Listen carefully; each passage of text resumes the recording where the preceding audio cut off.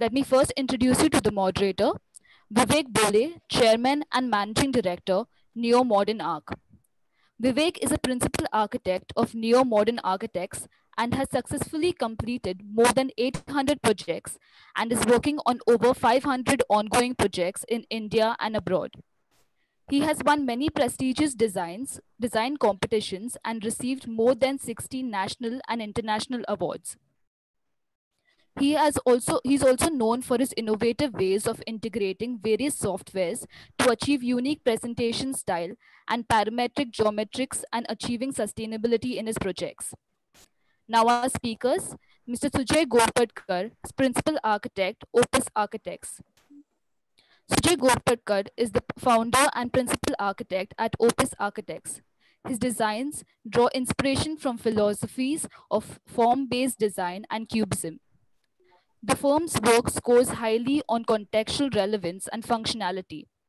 In 11 years, Sujay has grown Opus Architects to a 15-member strong team and has successfully delivered over 100 base, build, and interior projects across residential, commercial, industrial, academic, and hospitality sectors.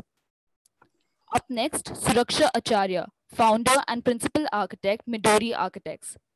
Suraksha has acquired her master's from School of Architecture, Graduated School, London, BArch from Anna University, Chennai. She has practiced under the mentorship of Dr. Ken Yang, where she was closely involved with the design phase of several large-scale mixed-use residential and commercial tower projects in Asia that were driven by sustainable concerns. In 2012, she joined a startup from Pomeri Studio in Singapore as an architectural design and later pursued her passion for green as a sustainability consultant with Design Partner Architects in 2013. As a green building analyst with environmental design solutions in 2014, and later in 2015, she established her firm Midori Architects. Up next, Khushbu Davda and Seeja Sudhakaran, founding principals of Studio Emergence. Khushbu did her master's in minimal nets and boundary conditions. Her study of cartographies and maps is critical in the way the studio studies urban contexts eventually. She was practicing with Adjutum Designs, Sanderson Group, and RS Architects prior to Studio Emergence, where she has worked on various prestigious clients like GVK, Inox, Disney, etc. Seeja did her research in grid shells, which deeply dwells in the theories of architect Free Otto. Her thesis was awarded the first place amongst all master design principals in design school that year. Seeja was working with archetype consultant ZZ Architects prior to starting Studio Emergence and has worked on various high-rise projects with Shet Group, Seasons Group, etc. Up next, Swapnil S. Gawande, computational design expert and architect, Studio Draaft. Swapnil specializes in generative design methodologies involving computational techniques and advanced material sciences and technologies, investigating the potential they hold within the domain of architecture and urbanism. His major interests lie in exploring looped data transitions between digital, analog, and simulative experimentations of material-informed geometrics and realize them through advanced digital fabrication techniques. These initiatives are undertaken in his design collective named Studio Draaft, which rigorously implements a research-based methodology as an effective strategy to provide novel solutions at different scales. Requesting all the attendees to please participate in the poll and write the name of the speaker whom you would like to address the question during the Q&A session. Also, do subscribe to our YouTube channel, SCS TV, wherein we are live now and you can get access to all the webinars and steel construction updates. Over to you, Mr. Vivek Bhole. Thank you. Thank you, Andre. Good morning, friends.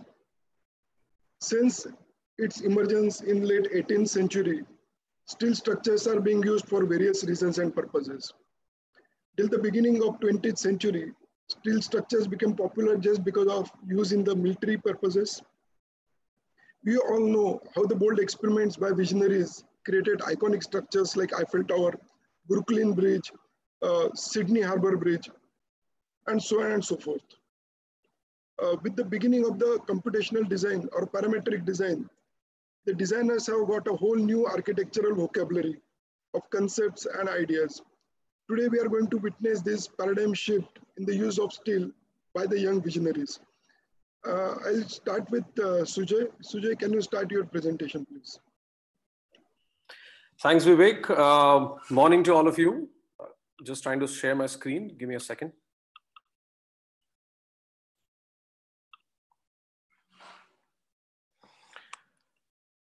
Yeah, so morning all. This is,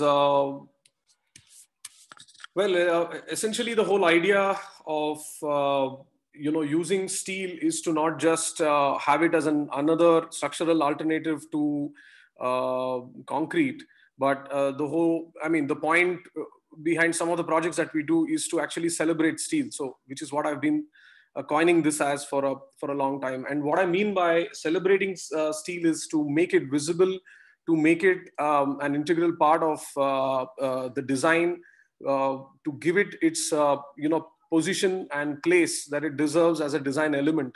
So the project that we are going to talk about today or present to you from Opus essentially is a commercial space that we have done in Bangalore, an area called Kalyan Nagar. Well, before we proceed, in the introduction, I think something was missed. We are a 15-year-old organization and we are about 20 strength now. But anyways, I'll continue with the presentation. Just one sec. There seems to be a problem.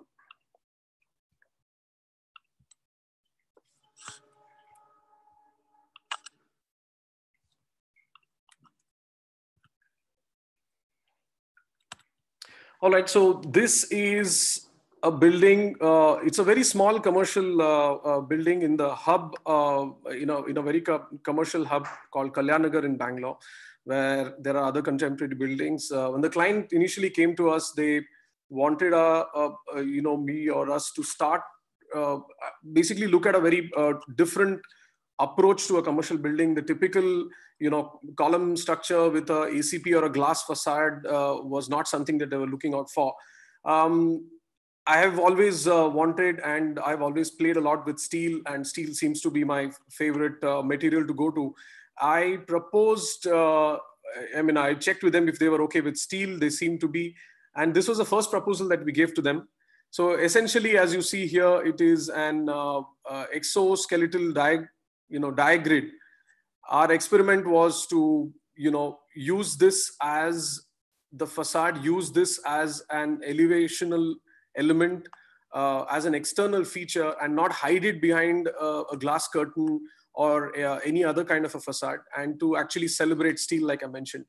So essentially, yeah, this is what a building looks like. You would typically see a diagrid which is, spans the height of one floor. So this is a 5-floor structure. There's a basement, and then we have 5 upper floors. This being, having a light roof on top. There's a light sloping roof, which slopes inwards. The whole premise of this lied around the fact that we wanted to experiment with the diagrid and not use a typical column and beam kind of a structure. Essentially, initially we made the diagrid, and later on came up with the concept that why not expose the diagrid, expose the structure, and hence give it a very unique feature. This is a shot of the interiors. Interestingly, we had one client who wanted to rent this space, who came into the space, and he was looking around, and I happened to be there. I asked him, what are you looking out for? So he said, I was looking for columns. He said, there are no columns? So I said, no, that the tubes that you see outside are actually holding the building up.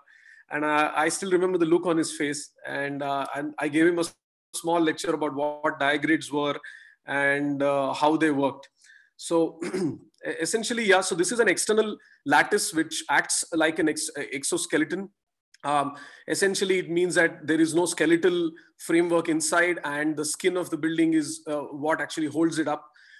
We have a lone central column that you saw in the previous image, which essentially was used to reduce the beam depth here, to reduce the span along the central axis. But essentially here, the exoskeleton is what is holding up this entire building. And if you can see from this graphic below, the green part is actually the concrete base, which is the basement, and the core, which has a small lift lobby, toilets, and the staircase. So that's made in concrete. And the rest of the floor plate is entirely made in steel.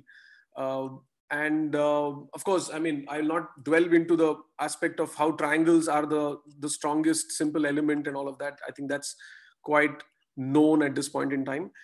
Today's presentation is largely around this particular detail, which is the node detail. If you see the elevation, we had to resolve the junctions of all of these struts or tube elements. And initially when we came up with the idea of the diagrid, we quickly realized that the God lied in the details of this particular node.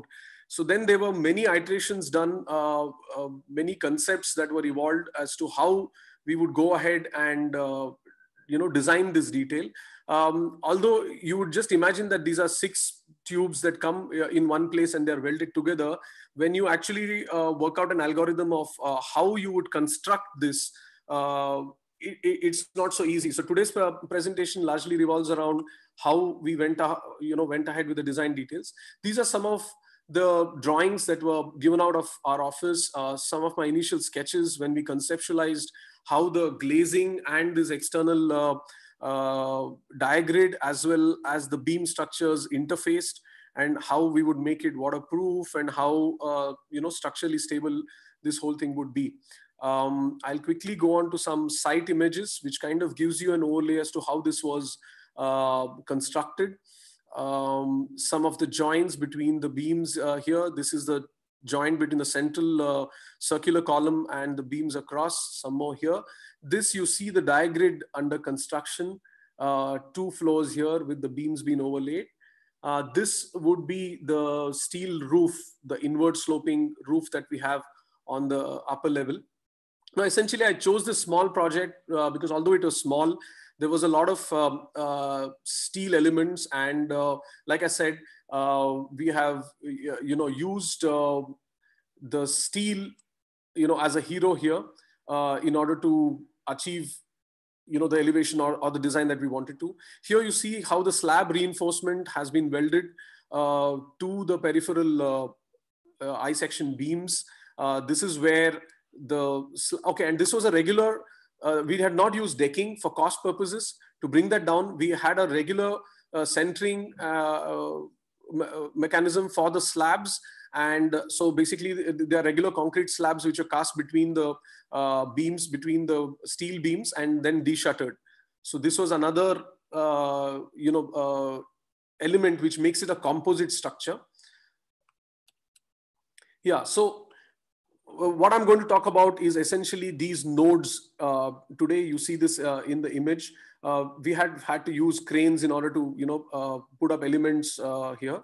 The biggest challenge was I wanted these nodes and these tubes or these struts to seamlessly join into each other. Typically, when we see steel construction, you see a lot of cleat plates. You see a lot of plates being welded on top of joints between 2 elements, where the aesthetic of that was that joint would be compromised.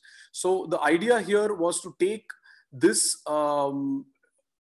detail this joint in such a way that none of those external cleat plates or stiffener plates would be visible, and all of that would be concealed, which meant that we had to use a stiffener plate, but it had to be inside the tube and not from outside. That one simple requirement complicated this entire construction quite a lot, and we had to still deliver.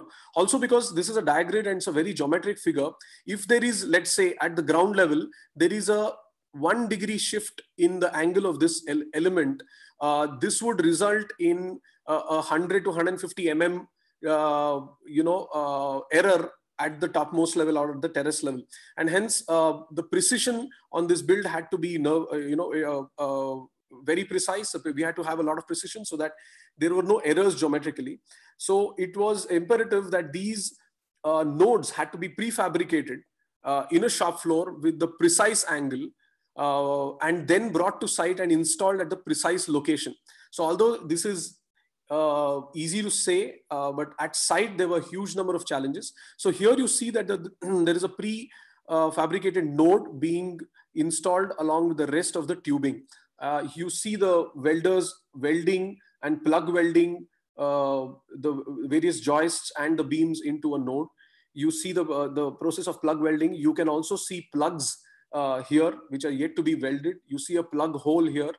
I'll detail this junction out. So essentially what happens is, once these junctions nodes are put in their place, it is let's say these three nodes in question, introducing these struts in the middle with just about 6 mm to 8 mm of a gap between the two for us to fill the weld with was a challenge. So this is like you had to introduce the sleeve from it had to have a sleeve inside, but you couldn't, how should I say, put the tube onto the sleeve. This, this tube had to go between the two nodes. So this was the detail that we did. This is like a quick stop animation that will help you explain. We had the red color here is a sleeve that goes into the strut, which is a blue tube here. This is a prefabricated node that was already there. So how we went about it is, I'll show you in this animation. First, the sleeve goes into the tube. What we then do is we've slide the tube, so the sleeve into the tube fully. Then there is this small peg that is welded in place to hold that sleeve in place. Eventually, we also have a stopper peg which is introduced inside the node at that location. So it has gone there. And then we introduce the tube onto the correct location, aligned it, and then slowly removed this peg. So moment we release this peg, with some effort, because we had this slot at an angle, we could force this inner tube down to rest onto the stopper peg that we had. So this way the sleeve got introduced inside the tubing, and it became an integral part of the node and the strut. And eventually all the welds, which is the plug weld, the slot here for the plug weld and the tubing joint with an 8 mm fillet were welded. Okay, we had a prefabricated capping for better aesthetics, because we had to have a lot of external welding which we couldn't grind onto this for structural reasons. We had a cap, so this took care of the aesthetic. This was made with a 5 mm sheet, and then this was superimposed on that particular joint, essentially to then give us a very seamless and how should I say, external a very clean joint, if you like, which had a perfect aesthetic. So this is how it ultimately finished. So although it's a very small project, and even from a tonnage point of view or a square footage point of view, we are happy that Mr. Devaya, who is a client, gave us an opportunity to play with steel. Also happy that our consultants and the contractors, by the way, this entire thing has been erected by an ordinary fabricator. We had immense detailing that was done, and these guys are good at what they do. And once they figured one node out, it was a matter of repetitive production. And in fact, the detail was made in such a way that it was repetitive. And once they understood the concept, they could go on and erect the rest of the structure, having understood the fundamentals as to how this had to go in. So in my 10 minutes, I guess this is all I have for you today. And it was nice being here. And thanks for having me. Thank you. Thank you, Sujay. Wonderful presentation. My compliments. Thank you, sir. Our next presenters are a team, a very young, dynamic team. And I admire their work a lot. I have seen few of their presentations. Over to you, Khushbu and Seeja. Thank you, sir. Please start your presentation. Yeah, Khushbu. Yes. Hi, thank you for the introduction. So I'm Seeja, I'm Khushbu, and this is Seeja. We are from Studio Emergence. And just a little bit of brief about ourselves while we share the screen. So we are an architecture and interior design firm, and we are basically parametric consultants also. So what we are going to do today is we are going to introduce a project which is very close to our heart because it's also emergent. And we are going to show a very different project, which is going to be experimenting with steel. And it's a small scale project. It's an urban installation that's going to happen in Chandigarh. But it's a very different take on how steel can actually be used to create objects and structures which are actually defining how steel can be used. So over to you, Seeja. Yeah. I think Khushbu's already introduced us. So what we're going to talk about today is how does emergent systems in nature work?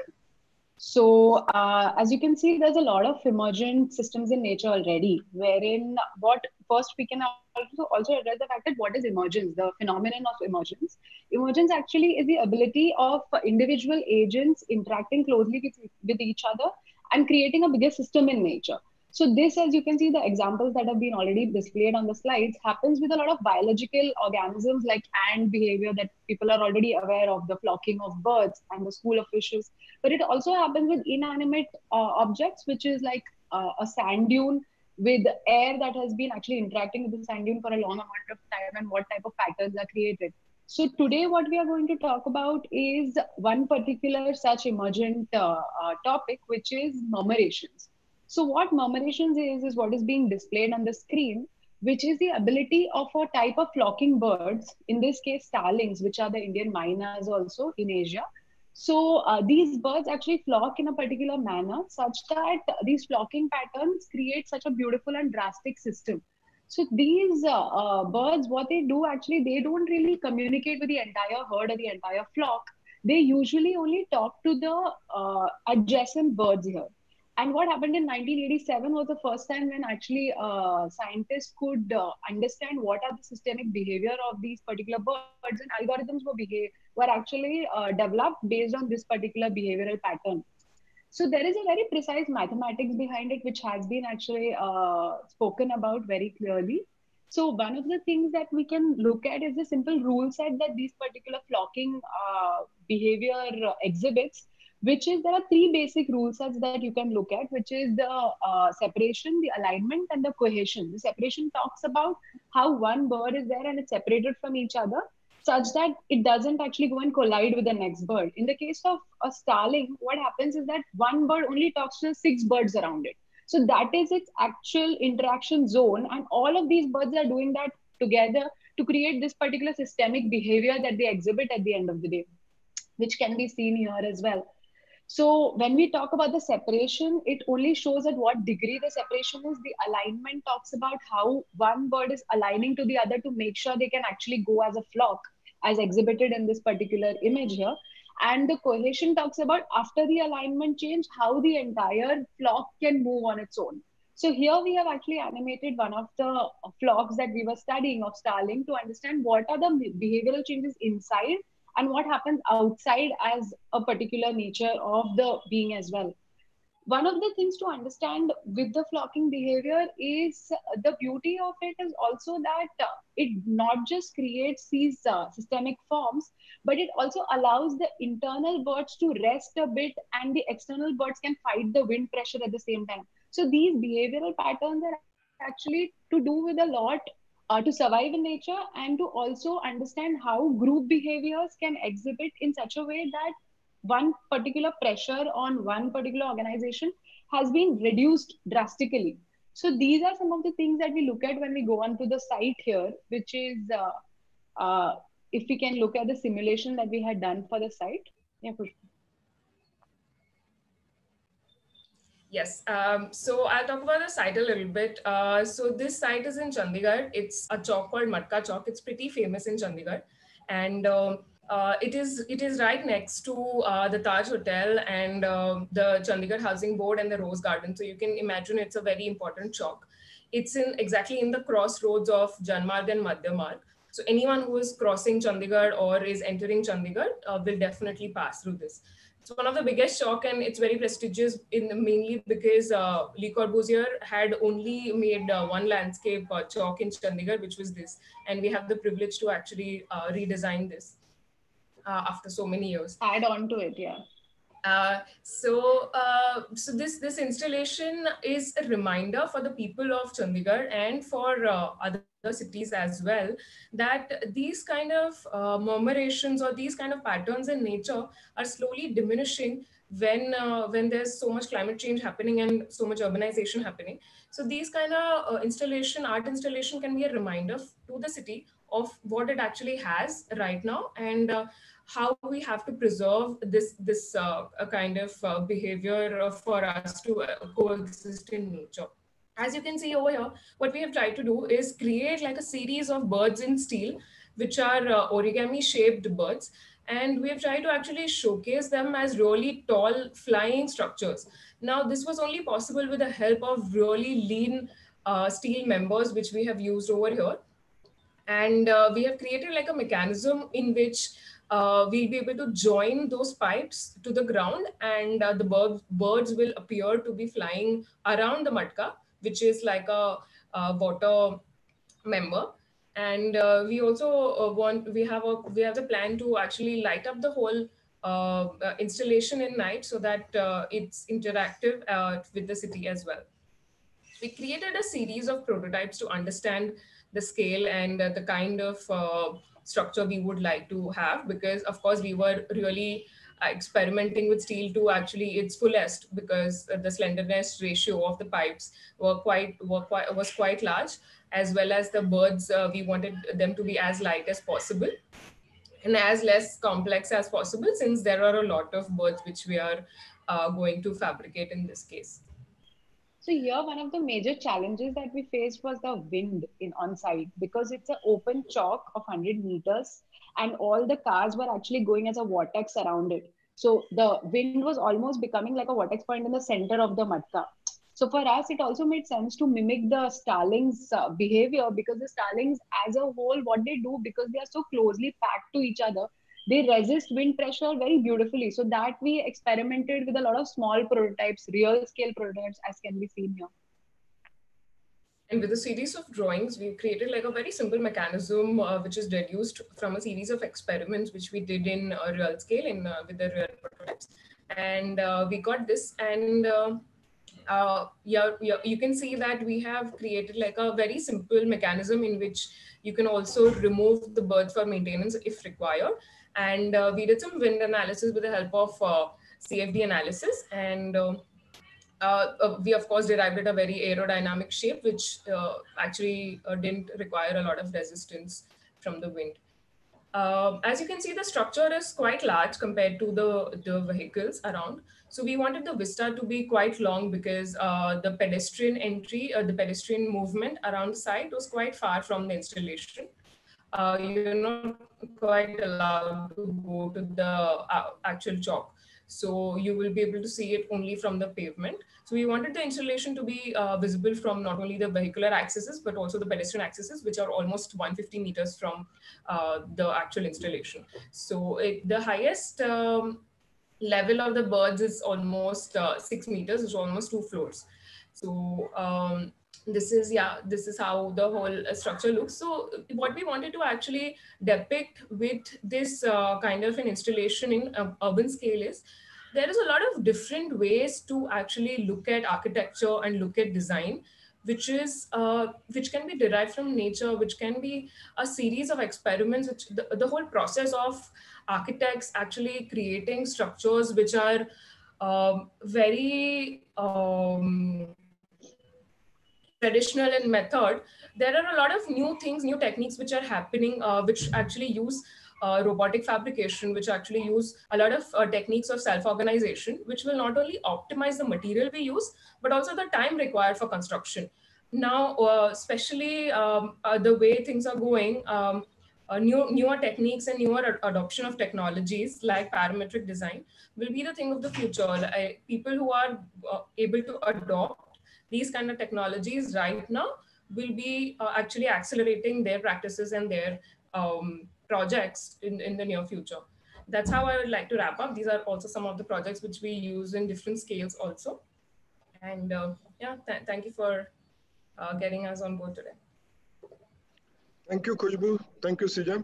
It was again a wonderful presentation. I do agree that the next future is for parametric digital architecture. And moving on to our next presentation to Suraksha. Suraksha, if you can share your screen. Thank you, Vivek.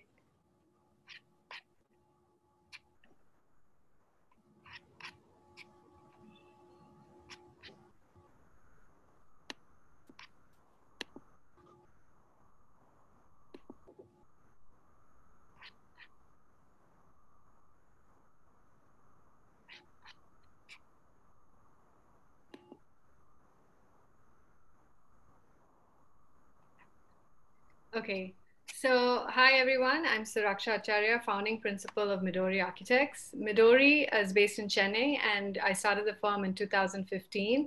And true to its meaning, we believe in evidence-based design approach aided by advanced simulation techniques to produce architectural pleasing work while pushing boundaries of performative integrative design process that enhances our thinking and design making.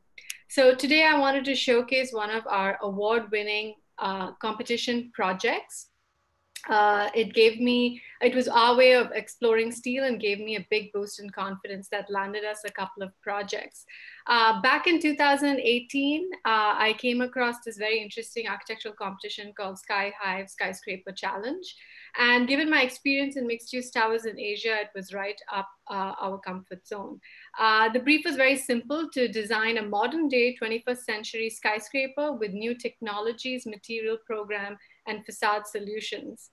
The Sky Hive is an open architecture competition, ideas competition, and this one came with very few restrictions. The participants were free to interpret the brief, and the brief was quite intense, but in terms of programmatic requirements. But it was mostly, we were free to participate and choose any site in the world, and this let our creativity run wild. So since it's a skyscraper competition, we did a research and kind of understood what the world's tallest skylines are. And Hong Kong was an easy choice for us, given the fact that it's dotted with 300 odd skyscrapers with New York trailing behind. And this is a view of Hong Kong looking into the Hong Kong island from the mountains. And it works well given our intense programmatic requirements. And we chose a hypothetical site of 130 meters by 80 meters in the Kai Tak area of Kowloon, where we decided to base our project here as it is a derelict reclaimed area that was envisioned to be redeveloped. A little bit about the history of this area. In the early years, it was used as a military airfield, but after the World War II, because of the demands of increase for airport runway, a new runway was built that jutted into the Victoria Harbour, and it earned the name of a Kai Tak heart attack because of the hair-raising descents of the aircrafts. But later on, it got relocated, the international airport, into Kowloon City. And this area was envisioned to be redeveloped into a distinguished, vibrant, attractive, people-oriented, sustainable neighborhood. And here you can see there are a lot of green spaces already existing around. And here we have a cruise terminal, which we had to take into consideration. And the main thing was the pollution in Hong Kong, and availability of private passenger vehicles only made sense that it was switched to more of a hybrid and electric vehicle sort of a philosophy. And as a step further, the emissions at sea levels get easily blown into the dense populated areas into the city. And so the cruise ships that came there, it was important that they switch their fuel at berth. Some other effective ways of dealing with street canyon was to reduce the tailpipe emissions. And that's something that we took into consideration, given the transportation of that area is something that we studied. Here's just the site and its views around. You have the mountains at the back, and views to Victoria Harbour and Hong Kong Island in the front. So here we're looking at the site and the skyline from Victoria Harbour, and you can see it's surrounded by mountains and water, studded with apartment blocks. And that's our project over there. It's titled Aero Hive. And the real premise behind this challenge was we wanted to challenge the common belief that contemporary tall buildings cannot be naturally ventilated due to their height, and offers a pause from that hermetically sealed glass boxes, really trying to make it serve as a model of sustainability. So here it really starts with how do we get that natural ventilation into your commercial building, and we have to do a deep understanding of the climate. So Hong Kong's climate is subtropical, but for half of the year it's with average yearly temperatures of 18 degrees to 25 degrees Celsius, and with summer meantime daytime temperatures touching about 32.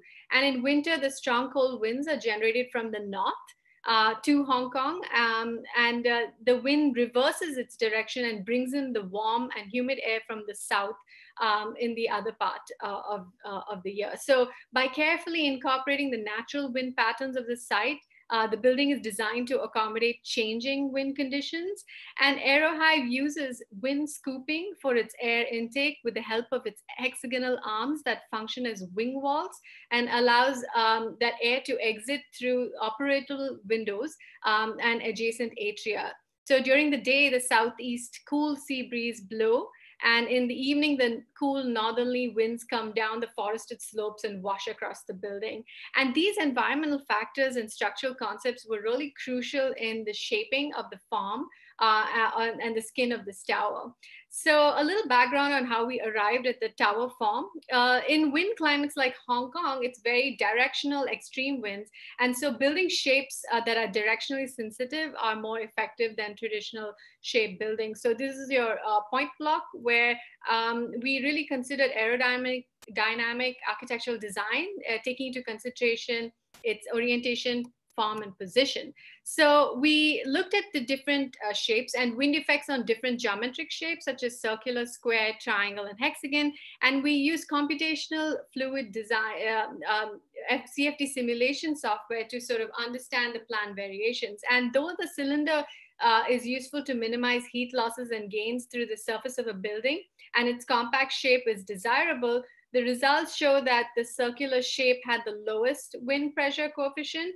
And we wanted to make a unique optimization link between aerodynamic and packing efficiency. While the sphere, which is nothing but your cylinder, will have a great aerodynamic efficiency, its packing efficiency would result in a huge loss of space. So we ended up going in for the hexagon. And the good thing about the hexagonal shape is that it had low values of drag and lift compared to the circular. And it also had facets which helped drive those natural currents to enhance that air volume exchange and pressure differentials between the upwind and downwind, which is your windward and leeward sides of the building. What's also very important that the core, we didn't want it to become extremely dark like most point without any daylight. And so we wanted to keep the flow plate width as minimum. So we kept it at 15 meters. And we had a core tube structure of steel at the center, which was hollow. And this core tube frame structure raised about 290 meters above the ground level, carrying the form. And zoning was done, like I said, to keep a shallow flow plate. And also, the building had been optimized such that the sun will be carefully controlled to bring in the diffuse lighting while avoiding the direct heat gain. One segment of the hexagon was fragmented to allow the core to be daylit, and which is always an issue that we wanted to take care of early on in the design process. And progressive fractalization of the hexagonal flow plates. Each 3-story semi-enclosed atrium contains office spaces on either sides of the hexagonal framing arms, which helped in framing that visual communication, bringing people together. And there are numerous studies out there that say workplaces shows an increase in productivity if your spaces have a lot of light and wind, greenery, and offers this to employees. So that's something that we wanted to take into consideration early on. So apart from fragmentation, we looked into aerodynamic modifications of the design approach against wind excitation, like tapering, varying cross sections, form and plan. And the intention was really to explore the facilitation of the air movement with respect to the final form and the feasibility of the ventilation techniques used in those atriums that would eventually deliver it to indoors. So simulation CFD was used to optimize the tower.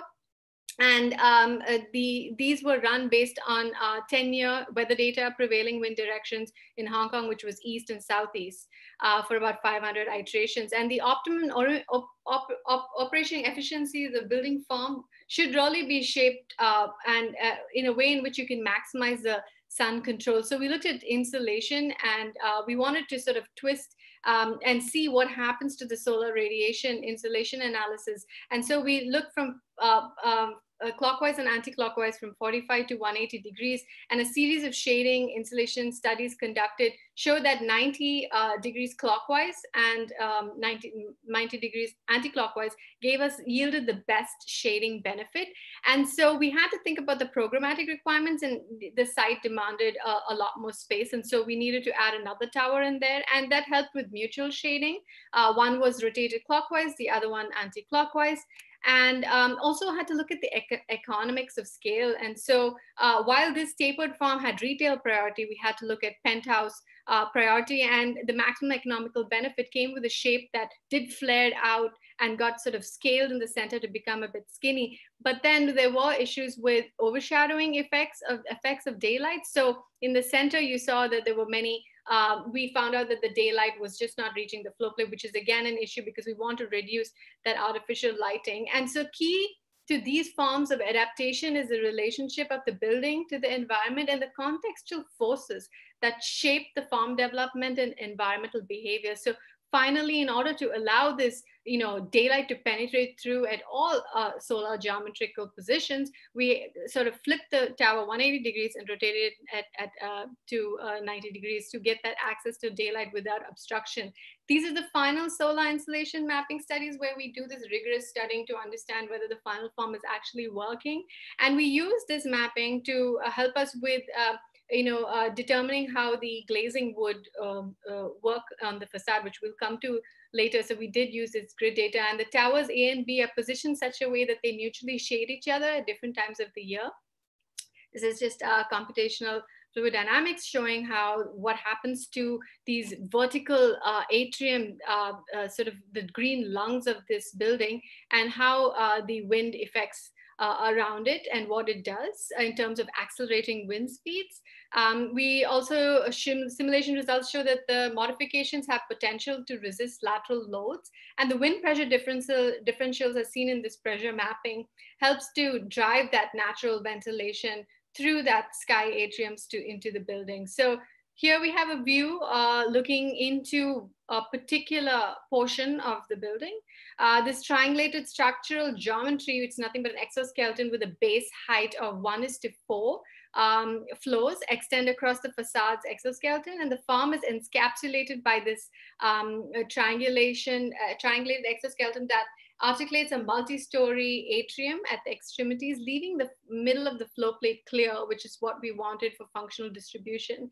And you can see through this view very clearly there are turning green diaphragms that help to capture that directional winds and prevailing breezes and kind of bring them through.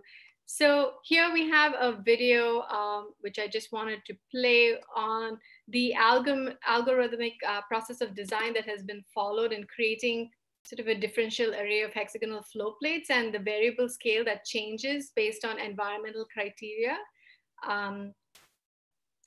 Here we have used this technology to our advantage to sort of work out really in the early stages how the farm would work. We have done, we have the flow plate distribution here along with the solar mapping, which we used as with attraction nodes and the insulation grid data to find out how to place the panels. We have proposed about 70% kinetic panels and 30% static panels, and in a way in which the glazing percentage would be around 40%. And when the watt hour would rise more than 2,500, for example, the triangle base to height ratio decreases. And if it was between 1,000 to 1,500, the triangle base to height ratio averages. And this is why you see the triangulation increases and decreases based on the solar insolation. And there's the steel structure is really a tubular one. And it's cladded with composite aluminum panels. Sometimes they're doubly curved. And that's pretty much the final form that we have come. And the form actually bridges at certain areas to create that further communication between people. This is a visualization of the final form. I can see those green lungs that really help this building breathe. And that's really what we set out to do, to kind of see if it's possible to not have buildings that are sort of a sealed box, but if occupants could actually open the windows, and if this could happen in a way in which based on the CO2 levels and sensors that we install indoors. So here you see a central core that creates an amorphous folding form. And you can see that the towers have two different directions based on the climatic aspects. And when natural ventilation cannot be applied due to some extreme weather conditions, then the mechanical systems kick in. And the sky gardens always remain naturally ventilated. And it's a great place for all of the occupants of the building. This is another view from the top. And the flared roofline at the architectural top is really designed to address the Sky Park, which is a public green observatory of a sort, and it would address that heat island effect, and also helps to create a natural habitat while filtering pollutants and reducing the CO2 content, and while satisfying the aesthetics of the roof. It had won the competition, which was fantastic, and we were extremely excited, and also other competitions like the A-Design Award, and was well published. And the jury comments were really about how Aerohive shows to be a great potential to become a beacon of sustainable design, which is, we were very happy because that's what we really set out to do. And I'm sure that many young architectural practices would agree the merits of entering competitions, and not only to get practice, but also this is our way of showcasing our skyscraper design skills, and hopefully we get to build one today. With that, I think that's the end. So thank you. Thank you, Suraksha. This was one of the boldest experiment I have seen from any Indian architect in recent times. So moving on to our next presenter, Swapnil. Hello, sir. Good afternoon. Hello. Yeah. I start sharing my screen right now. Yeah, please.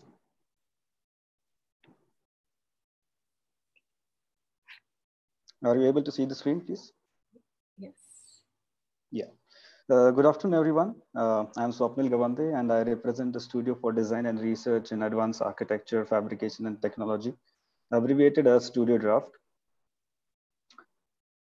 Today, I'll be deliberating on paradigm shifts in architectural morphologies of highway infrastructures. Like all architectural practices, we too have our own share of built and unbuilt projects. But today I'll be discussing one of our highly appreciated built projects, which is the toll plaza on Eastern Peripheral Expressway. India is witnessing a tremendous growth in its public infrastructure in recent times, and a mammoth share of this development consists of national highways that are connecting the length and breadth of the country. Recent additions to this network are the Eastern and Western Peripheral Expressways. Together, they form the largest ring road around Delhi and are subjected to maximum vehicular traffic.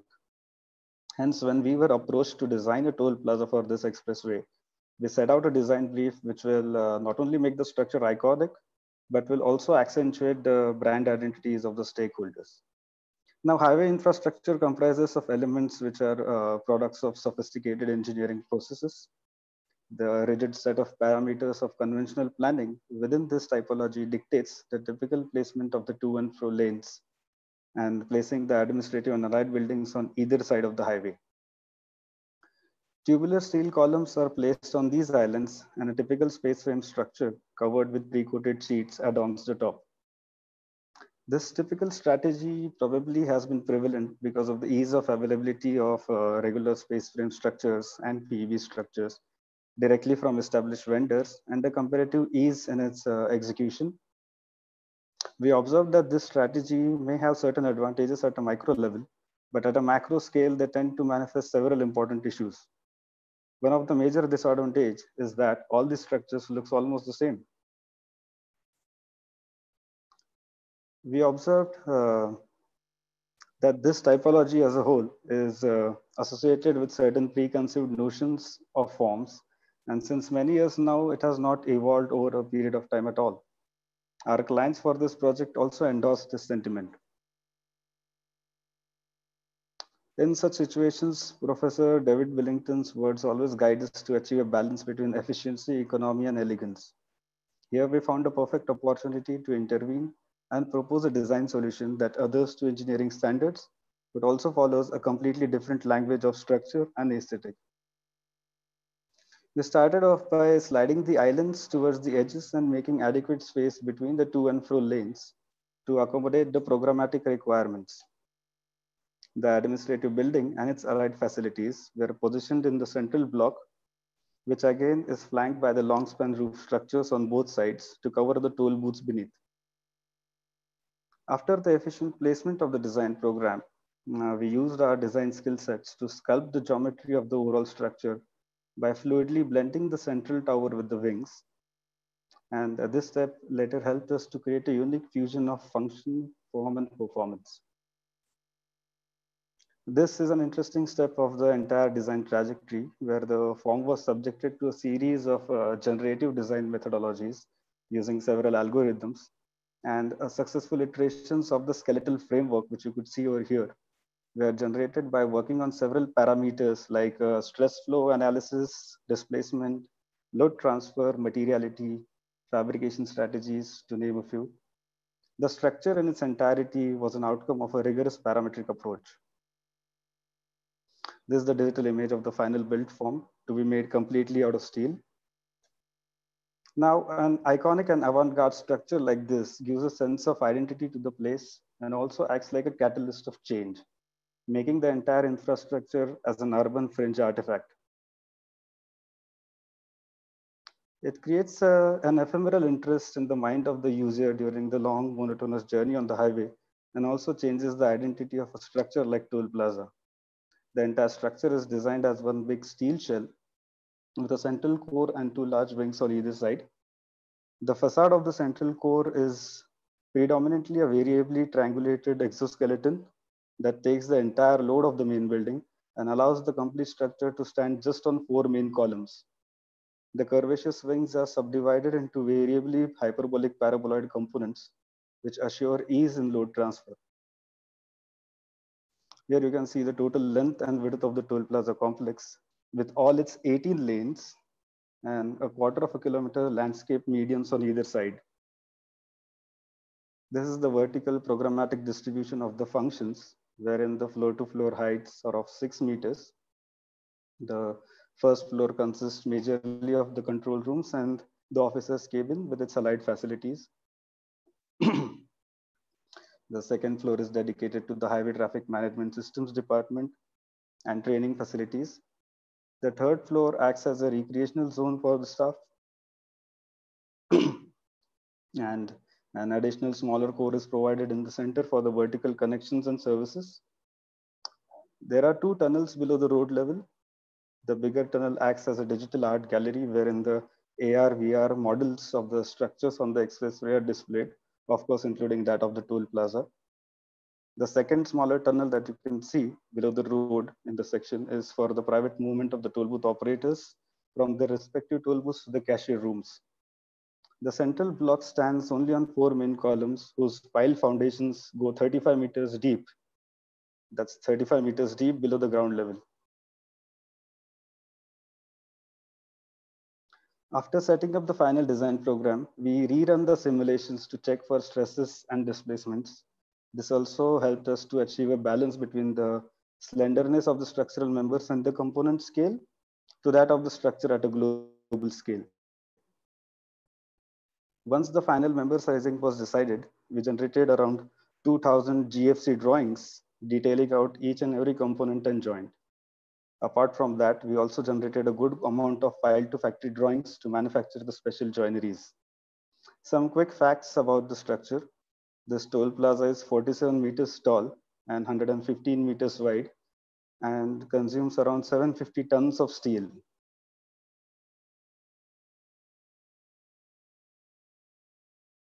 This brings us to my favorite phase of the project, which is the construction phase, wherein the design leaps out of the computer screen and starts manifesting itself physically on site.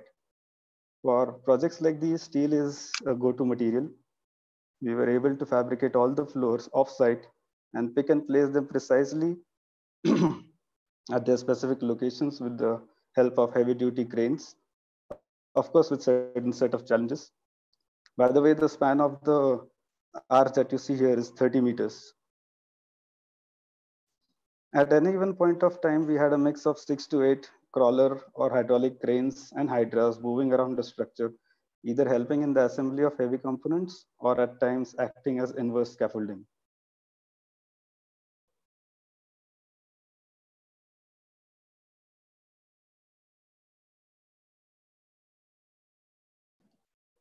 Sorry. Here you can get the idea of the scale of the project if you're able to identify a guy doing his job on the wings assembly. To make the structure lightweight, the central core was covered with solid polycarbonate sheets and the wings were covered with tensile membranes.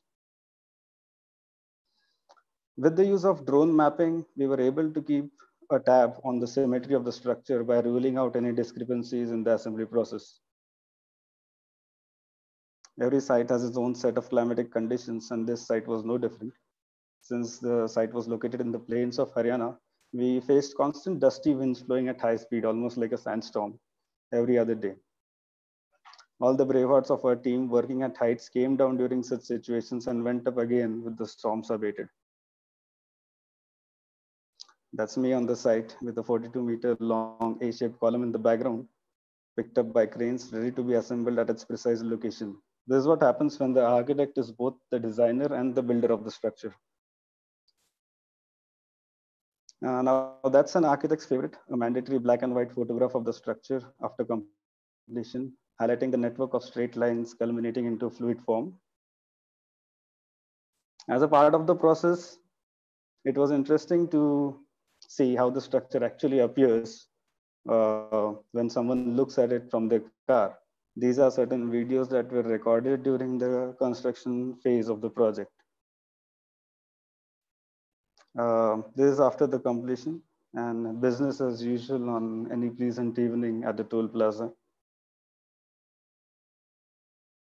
This is a team of site engineers happily accompanying the drone guy to get a bird's eye view of the toll plaza. Here you can see the entire expanse of the toll plaza and how it stands right in the center of the expressway.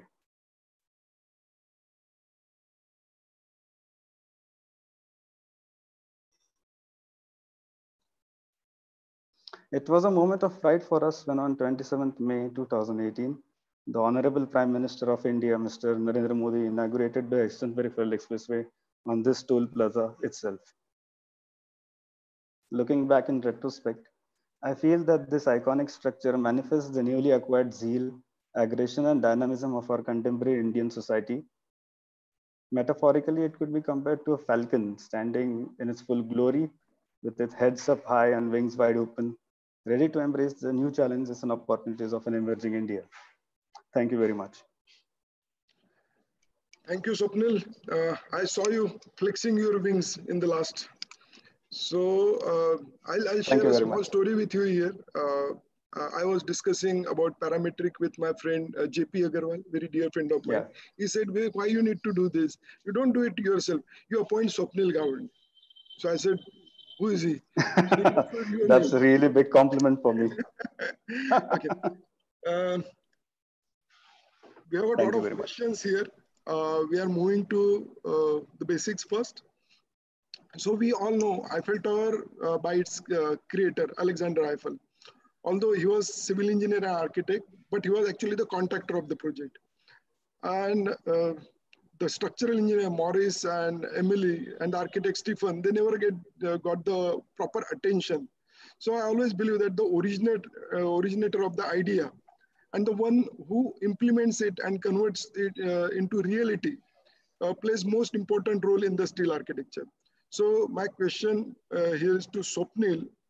because you are both, you are architect, designer, as well as a contractor, if I'm not wrong. Yeah, true. So what is your say on this? That's a really interesting question, sir. Thank you very much for this question. What I would like to say here is that performing a dual role of an architect as well as the maker of a structure comes with its own set of responsibilities. And like every other thing, it has got its pros and cons.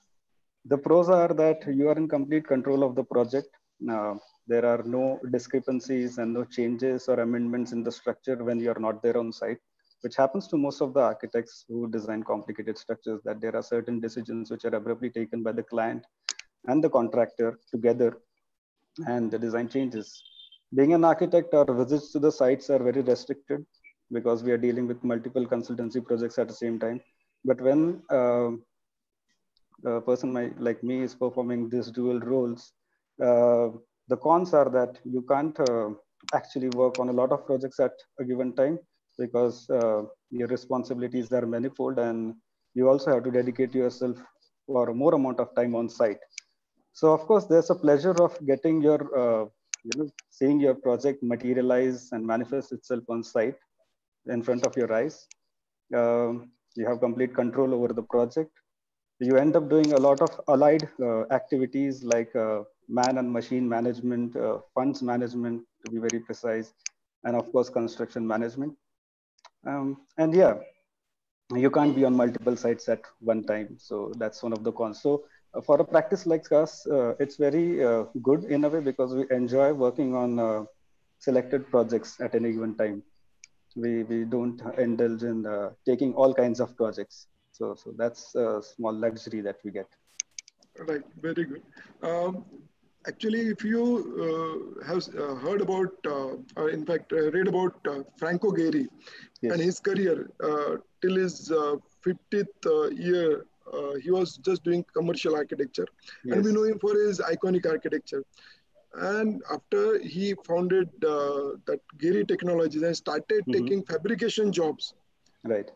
And now in last 25 years, we know every iconic structure across the world, there is somewhere that Gehry Technologies and Franco Gehry is there. So I think there is a very close relationship between steel structure, parametric, and construction. So when if we see in the past history, big contractors and the big structural engineers, they got more important projects in steel industry. Khushbu and Seeja, I've seen your work, as I said before. I've seen your presentation for that steel exoskeleton for metro station. Today, your presentation was totally onto different flavor of design, and that particle simulation and use in landscape is very innovative idea. We can use steel and parametric in many other fields. I believe in every artistic expression, you can use steel and parametric. So have you used this combination in interior sculpture or any other form of design? Khushbu, take it. Okay. So yeah, we do use steel and actually fabrication, all kinds of fabrication, mostly parametrics in interior design also. We actually explore the forms in a way that it actually, experiments and actually takes the material to its limit. So steel actually is a very interesting material for us. We have also used it for a lot of urban scale projects, like urban design projects. And interior designers, of course, we are experimenting a lot and creating these various installations in interiors. So I think one of the first, so one of the presentations that we'd given, so one was Metro and one with SSMB we'd done. The presentation name itself was macro to micro. So what we'd done, we'd shown different scales where we had used it. One was an interior design project where we'd made a series of arches. The other was an urban design. The other was Metro, and one facade as well. So today, because of the time discrepancy, we had to be sure that we are small. So, but there are really different scales that we work with when it comes to steel because it's so malleable that we have fun with it. Certainly, I would like to see that presentation someday. Sure. Anybody else has tried this unique combination of steel and parametric other than architecture? Sujay or Swapnil, Suraksha? Yes, we not just work in toll plazas, as most of the times we are labeled as. We also worked on a lot of other projects like urban furniture, urban infrastructure projects. Recently, we also completed the Maharshi Karve statue project in Pune, which was a parametrically generated canopy made completely out of steel. And this was done in collaboration with the college that I'm associated with. I teach at the Department of Digital Architecture at Dr. B.N. College of Architecture in Pune. So we came up with that project. I also designed and executed the largest parametric bench in India, a 30 feet long parametric bench. I haven't published it yet. Maybe you all will be able to see it soon in some days. So we also do these kind of projects. Very good. And Sujay, you are specialized into industrial structures. Yes, so do you execute yourself into turnkey, or you are not yet started? If you are not started anyway, you will have to start it eventually. Happy to say we've started about 5 years ago. It's a different entity where my wife, who's now sitting next to me, is my partner. It's called Vitana Projects. So we do design, manage, and build. So we are doing industrial buildings. Also, regarding parametrics, we are currently working on a large assembly, space for a religious, function, where we are trying to congregate more than 5,000 people. So it's just a concept stage right now. Maybe one day I'll present that project too. And if I get to execute it, nothing like it. We can collaborate. I'm always open for it. That was quick. Yeah. See, he's a hardcore contractor. He started. Suraksha, Yeah. This was, I said, boldest experiment. But if you see, most of the Hong Kong buildings are modern. Okay, not exactly ultra modern. They are modern, very modern, but not ultra modern. The same design would have been more acceptable by your client if it were in Dubai. Okay, because Dubai has got acceptance for almost anything which is not done before. Right. Okay, so if you can explain how to convince your client to accept this kind of design. Now, I know this was a competition entry, but suppose you do it for your client here in India, you'll have to actually, this question is for all of you. How to convince your client to accept this kind of parametric design? People look at it like it's an alien architecture, you know? And the questions what we get most of the time, very basic questions: which software you use, and then how the client reacted to this. So I would like you to explain how to convince your client. This is a very tough question you're putting to me, but I absolutely agree with you. I think the nice thing about parametric design and the software out there right now is that very early on in this design stages, we can rule out a lot of options that won't work. So we can do it very quickly. And the time that you save is, I think, the most valuable thing in this process if you can kind of master the software. And so what I would say is that even with a hospitality project that we're doing in Chennai, we have a curved shell structure where the starter for the formwork was really by using steel. So we use steel rebars that we bent, and then we placed it on the template, and then from there the formwork was sort of brought to life. So steel was used in that sort of a way, and we acceptable. We can use steel in many innovative ways. The softwares are now very innovative. Then they help us a lot. I'm doing parametric myself a lot, but the basic question is always how to convince your client. Yeah, so that's what I was coming to. So for this client, it was he wanted something different, but of course, cost is always the first thing that comes to their mind. So very early on, we were able to show them all of the things that won't work. And then you have to kind of give them a calculation of where it ends. So how much does this cost? How much steel would be used? Very quickly kind of come down to numbers. So then they don't look at it as this really large, difficult feat to get, but they look at it in numbers, and that sort of convinces them a little bit. But you're right, it should be in Dubai. It was based in Dubai, this competition.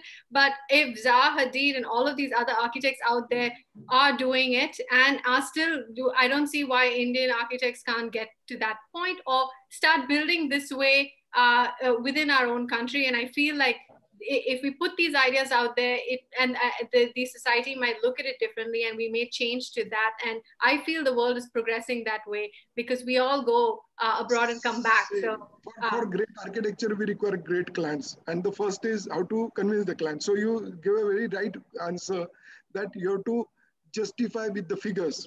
right. Okay. If you show him his benefit, he'll accept. And I think this underlying statement will Sujay and Swapnil both will agree because they know exactly how to convince the client. Okay, so I would like to hear from them how to do it. I'll go first. Essentially, I think, yes, when this project came about, although it was a very small project in terms of its size, I think the largest challenge was likely, as you rightly put it, as to how would you sell this. Now, this was my first concept when I came out. I was skeptical because I didn't know if, he would bite into steel, literally. So I think it started by, like Suraksha said, it was about numbers. And also one key important factor it kind of helped us was time. See, one thing you can achieve is a better time schedule if you know what you're doing with steel. Okay. Of course, if you're building something very iconic where, you're trying new, breaking the boundaries, there could be this one. But if you break it down into a modular device, which is what we did, and so the exoskeleton, the skeletal came up quite soon. So the time factor also mattered. That was something that we could use to leverage a sale in this. So I think we had to, we are also into contracting in that sense. So numbers come to us a lot easily. To put a number on it was the biggest challenge. And once the time and cost coefficient were introduced, and that's what started to make this look viable. Right. And then there is a ever looming question of rust. Yes. For that, you need another webinar. Yes, there are many technical questions being asked here. What kind of steel is being used? What are the softwares? I think there are a few very, very basic questions. We all know Rhino. We all know what kind of steel your structural engineer will suggest for what kind of structure, depending upon the structure. So, Swapnil, can you quickly tell us exactly how to convince your client? Yeah, we talked about all the things. We talked about cost. We talked about time. For me, it is also important to understand the makeability. It's also the makeability which the client actually demands for, because all the clients are well-traveled nowadays. All of them know what Dubai is, as you mentioned. They know that these kind of structures are made. We live in an era wherein, with the help of these modern computational tools, we can actually design anything on screen. But the most important thing for me, as a practicing architect, as a contractor, as a maker, as well as an academician, is that how does it goes from the screen out onto the site? That's one very important question where most of the people don't have answers, or let's say they have answers, but the answers are not enough convincing. So it's very important to demonstrate the makeability of these kind of geometries. And once we do that, fortunately, our practice is doing it. Once we are able to do that, it invokes a confidence into the client's psyche that yes, these kind of structures could be made. And of course, it was difficult for us initially, but we, in the initial phase, we took a lot of extra effort in making mock models, scale models. I'll make it a little simpler for you. We have now very less time here. You have to convince your government client. That is the most difficult subject. Okay, so you give me in 3 sentences or even 1 sentence how you did it. In my case, unfortunately, in this case, it was pretty easy. Once since we were approached by the client, and it was not the vice versa. So it was pretty easy because they already had a background check on us, and they knew that this would be. Who put you onto this young panel? This thing, you are being approached by the client for doing experiments. So, anyway. I was just lucky for that project, but yeah, we do face a lot of Khushbu, quickly, if you can answer this.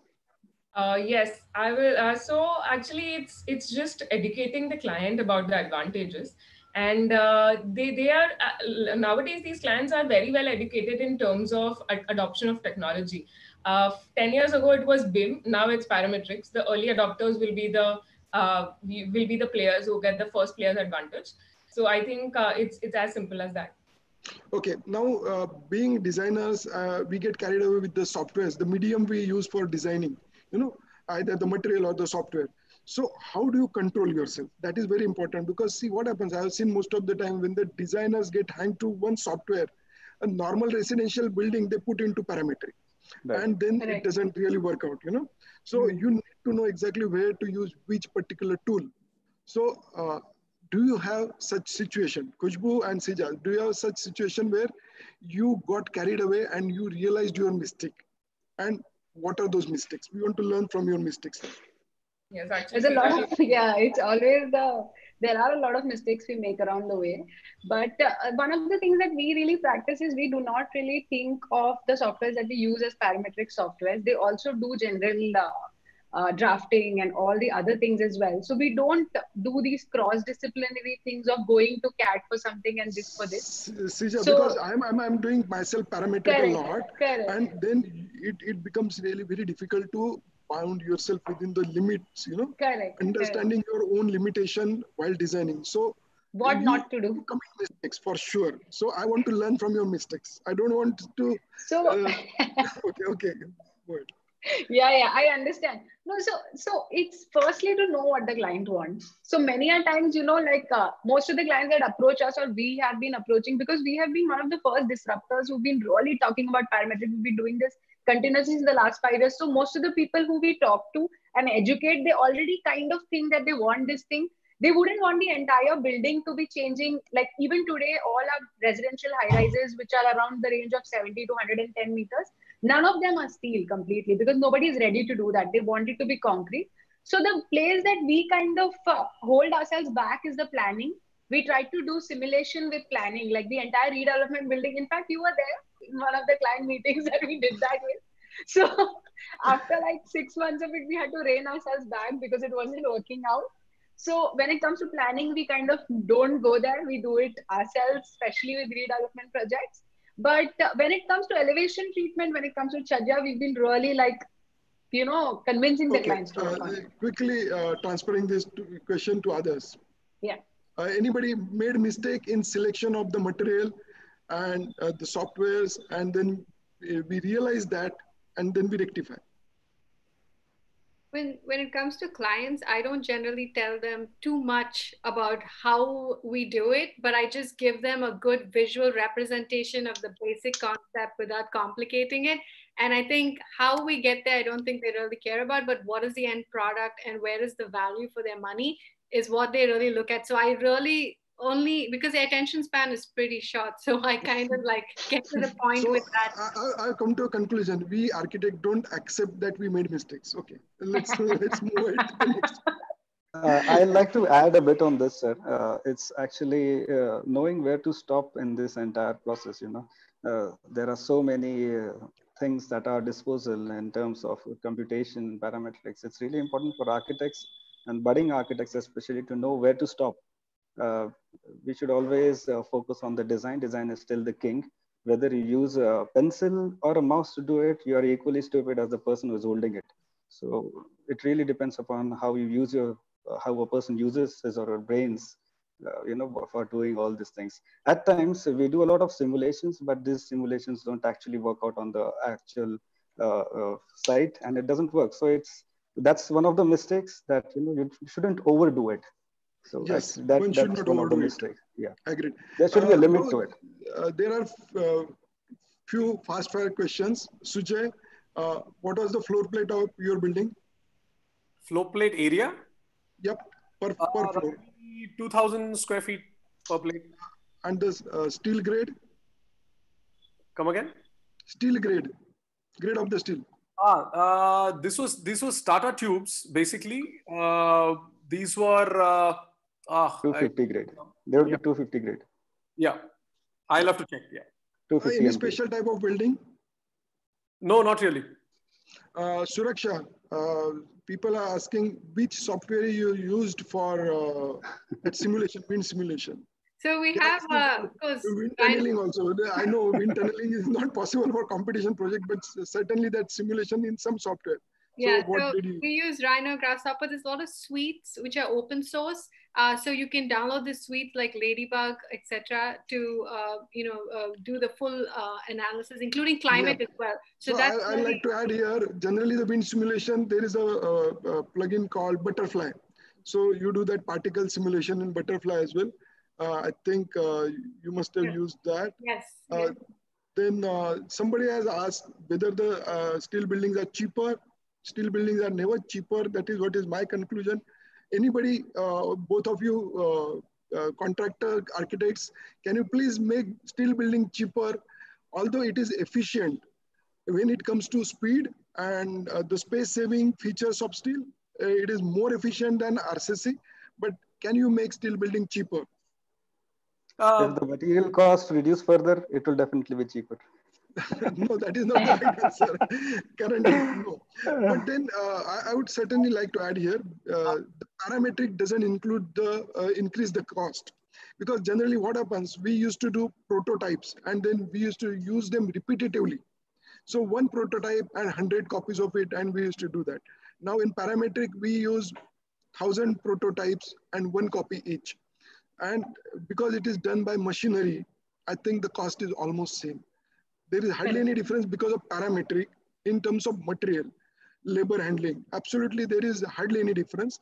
So when we see steel buildings and when we see parametric steel buildings, I think the costing is almost same. I would because. I'm sorry, I was wanting to say something. See, essentially, I think the way cost can come down is not really a project question. It's more the entire construction culture, if you like. I had said this on a talk earlier on SSMB that we need to do more of this as more and more steel buildings are going to come up. The consumption of steel for construction for a primary structural element goes up. I think eventually, right now, steel has a novelty value.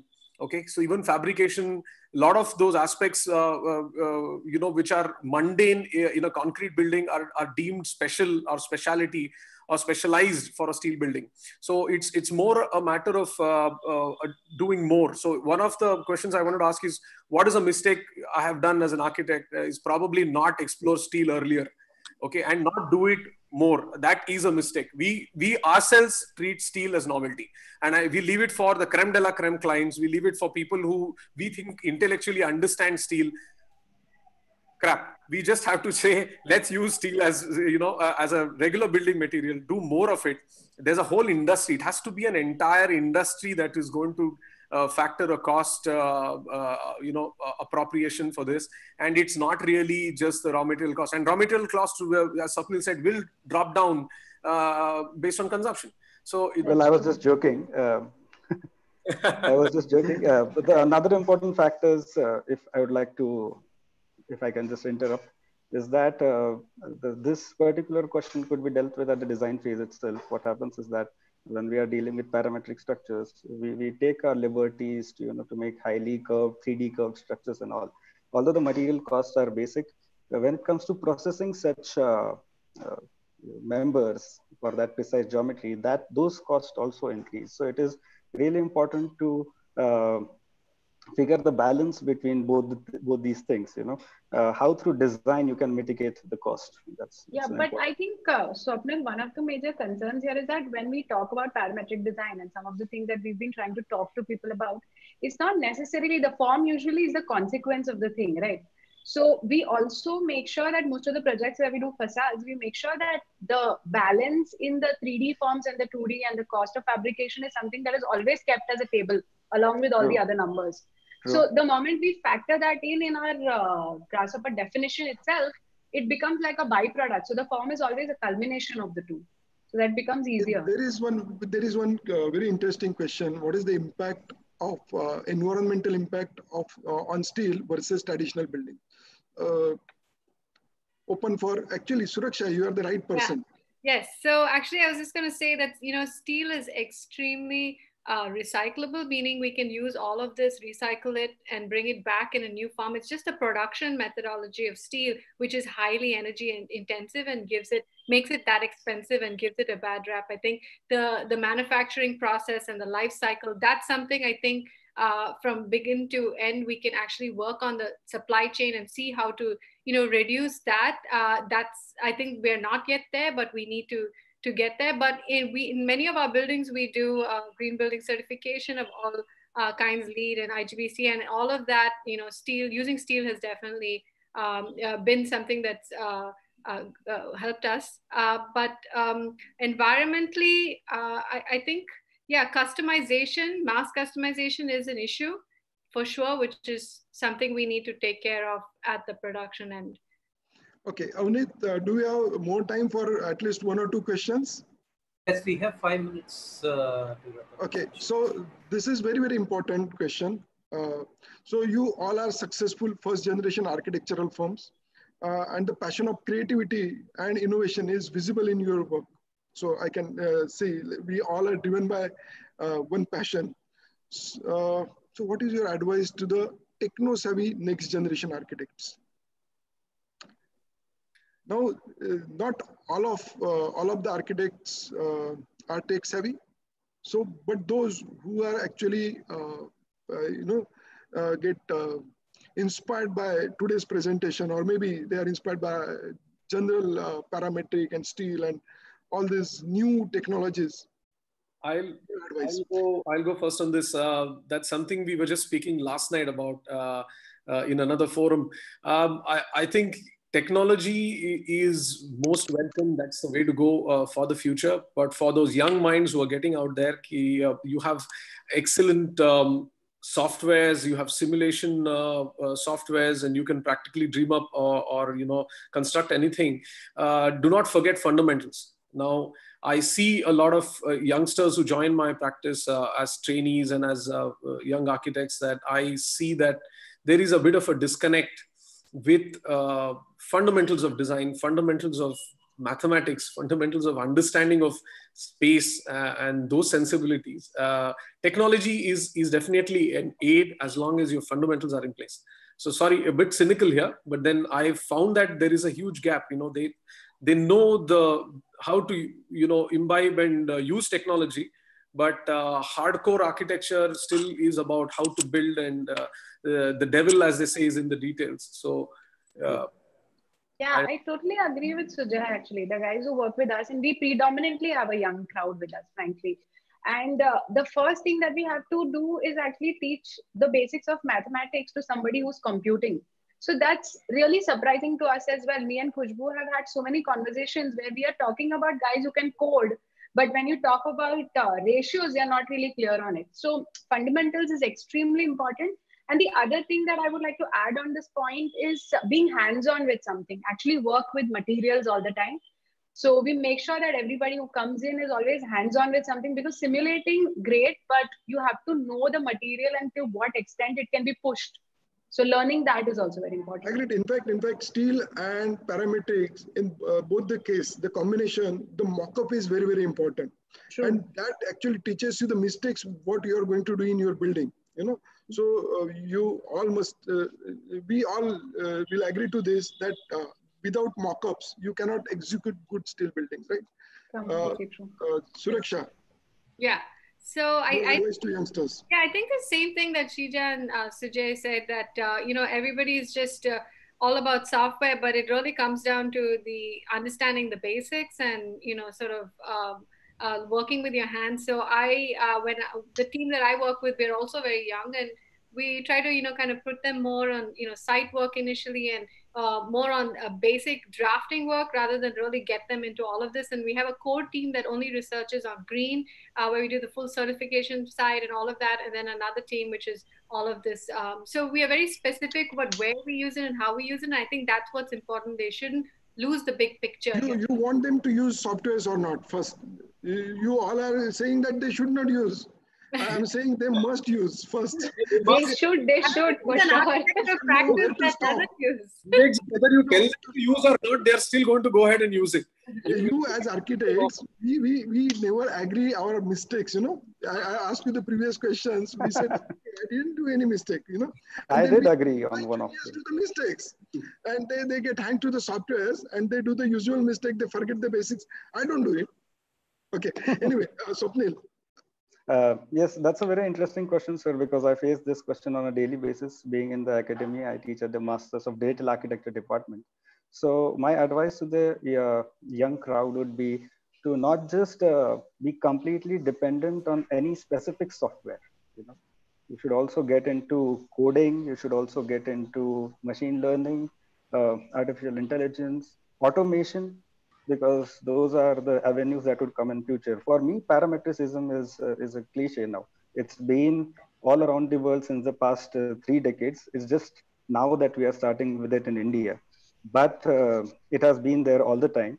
Now the future lies in coding. So like engineers, even architects should get into coding so that the dependencies on specific softwares get reduced.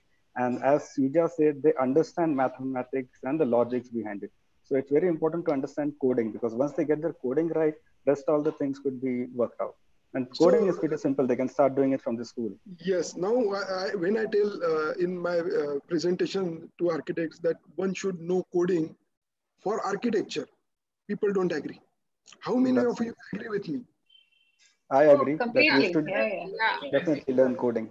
It's now a fundamental language. I think it's going to be in the future also. It's like a fundamental language, like English and how to read drawings. Absolutely. It's going to be So it should start from first year of architecture, and they should actually teach coding as a part of our academics. Actually, sir, nowadays they started from school, so it's very important that architects take it ahead. Swapnil, that is different coding. The kind of coding what we do in our softwares. Seeja and Khushbu, the first time we made for coding, We made for coding. There's a slight difference between graphical coding or visual coding and the actual coding. I'm trying to focus more on the actual coding. Yeah. We actually met on the actual coding only, but then he means to say that the context is architecture is a very complicated subject. Right. We have got the history of architecture, we have got humanity, all those subjects, and we added parametric into it. Now you added coding into it. Okay, so with all queries. Yes. And just one small point, sir. And in fact, coding is going to be much more easier in future. We started off with a really complex coding language. Then we had C, C#, and now we have Python. So now, in a few years, it would be just like talking to a computer and telling what you want to do. So coding can go up to that stage. So, in this pandemic time, I started to learn a new subject. Virtual graphics, and very good. I went into Unreal Engine and I started doing blueprints and then C#, C++ programming into it. And it took me hardly 1.5 months. Exactly. So it's easy, I know. One need to do it. With this, I think we come to the end of today's session. Avnit, over to you, or Andrea, whoever is going to take over. Thank you so much, Vivek. Thanks a lot. It was a very interactive and interesting discussion, I'll say. We explored all the areas. In fact, starting from design to coding and experiences. So superb presentations and panel discussion. Thank you all for joining us today. Thank you so much, Arun. Thank you very much. For next week, we have equally interesting presentation. We are going to talk about retractable roof in form of a real life case study from a project in USA. So we have a Cowboy Stadium presentation that will be taken up by Abhijit Shah, who is managing director of Walter P. Moore US. They have now their office in Pune in India. And also joining us from London will be Chi Bhatia. He is senior designer from HKS. And then we have a moderator for this session who is also an expert in stadium design, Puneet. He's also going to join us from London. So we have quite an interesting presentation planned for next week. which will be on retractable roof. So they are going to take us through options that they explored before finalizing the final design. So I invite all of you to join us. The link is saved in the chat box for you. Also, if you feel there are some areas where we couldn't, we some questions that we couldn't answer today. So you can write us back on edit@mxbn.in. So we'll ensure that we reply all your questions which we couldn't address today. So finally, ending today's presentation, in fact, we also would like to tell you that we have come up with an interactive magazine which text but also the videos. So in taking it further, probably you will see a lot of project case studies also will be presenting in video format. So I am requesting my team to share those links also. So that is something exciting we are doing from at our end.